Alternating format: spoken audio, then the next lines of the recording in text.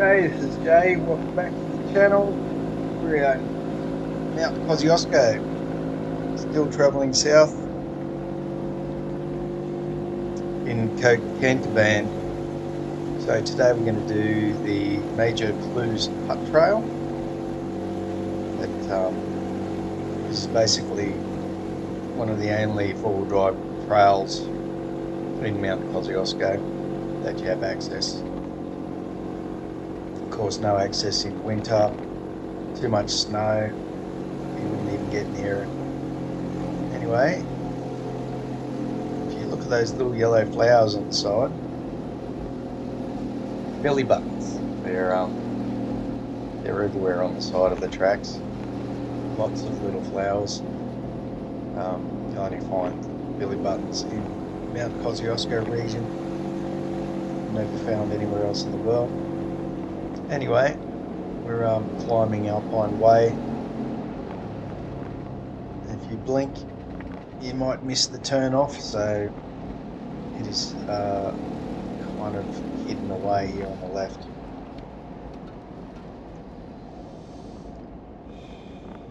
So just a heads up, if it's been raining or you're coming in after the snow melt,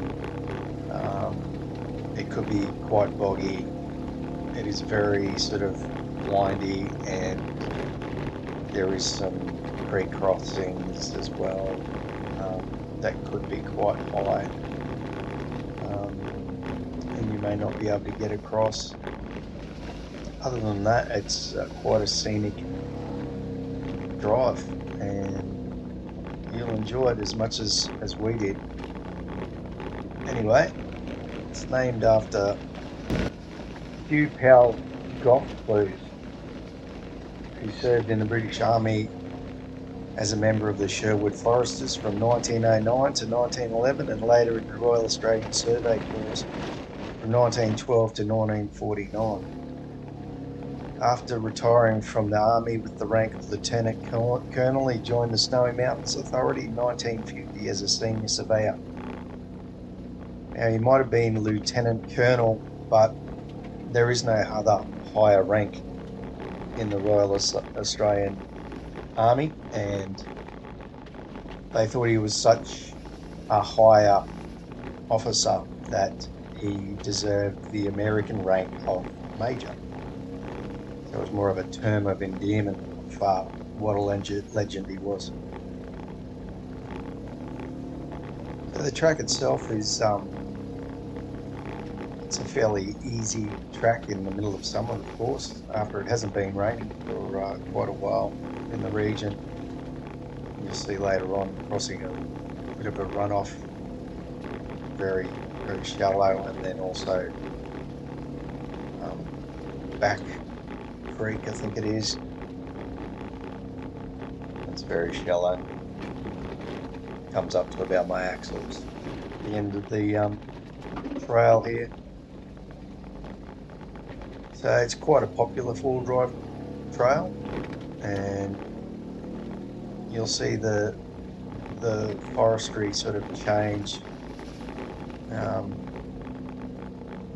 The water wasn't in season or anything like that, so there wasn't much colour on the bigger trees, but you know, you're going through like alpine ash kind of forestry, so you go quite deep into a valley, and then you end up coming out near the Gough Flats.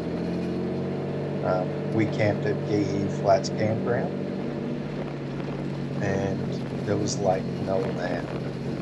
So I'll drive you through this. I'll shut my mouth and you can enjoy the scenery, and we get to Major Clews Hut, where he used to live.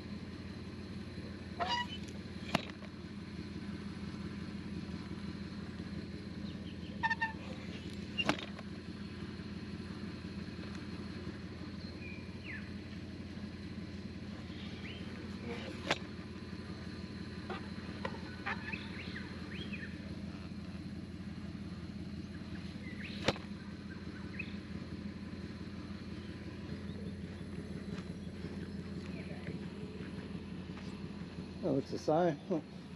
the eggs look different. Yeah.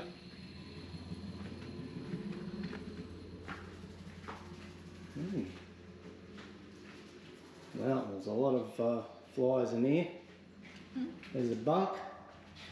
You need to come in and live here. Major Clews, then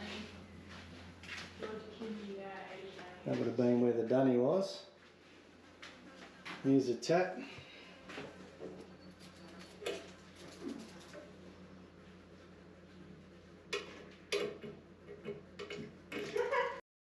Flies everywhere. What? Did you read this? No. I didn't write it, but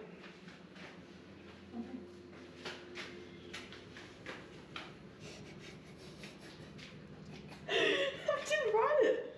What is the date? 17th, isn't it? Yeah. So yeah. That's funny.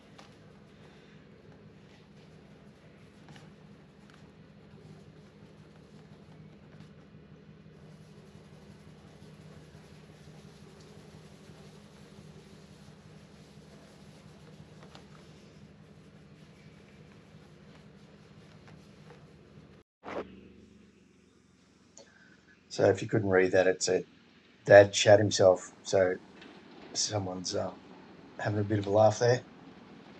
A few things to note. Any of the hut campgrounds, they have no facilities. So you have to be self-sufficient.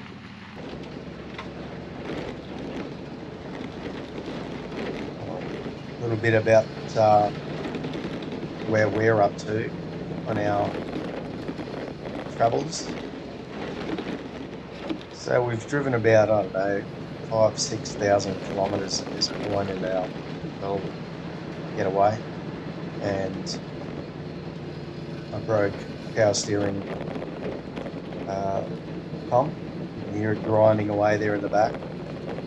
That suspension issues, needed some welding. And if you're ever out that way, there is very little places to go to get any sort of help. So I did go back to Jindabyne, and I was told by the tyre power there that it would take about 2 weeks to get somebody. They rang around, no one had any welders available or anything like that. There is a guy that's an ARB distributor down there, very helpful if you need any stuff like that. Good bloke, really wanted to help. But it was actually Margaret behind the counter at Tyre Power who rang another bloke that's out of town called Laszlo's. Give him as much work as possible if you're down there. It saved my bacon, had me going 24 hours to fix my car. 24 hours in 2 weeks is a lot of difference. He was willing to see the situation of how far away we were from home and help us out. Top bloke too, really good man, and I can't thank him enough really. Although, you know, it was nice to sort of hang around the area for a while. 2 weeks was way over my time off work. So anyway, thank you. And you guys, if you're out there and you need something fixed, I'd be going straight to that man. Legend. There's 2 legends in the area. Anyway, enjoy the rest of the track. I'm actually on a different trail now, it's straight down into the flats, and yeah, it's very scenic. It's not a tough track, but you know, it is rutted out. It doesn't really show on the video. It's quite rough in there, but easily done, full drive. You know, I've only got a 2-inch lift in my Land Cruiser, so yeah, just take it easy, and I'll put up another episode of other huts and stuff very soon. Thanks for watching. Like and subscribe. Send me messages, comment. It'd be great to hear from you.